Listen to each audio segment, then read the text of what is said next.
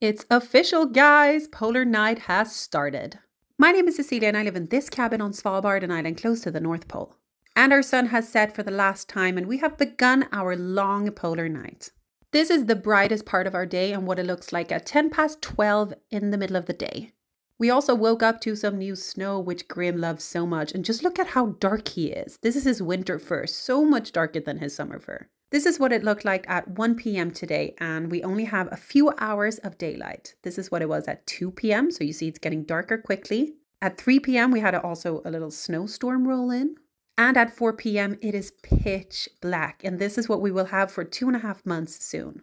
And then the power went out, so we have no light whatsoever today. Let's see when the power comes back. This is right now.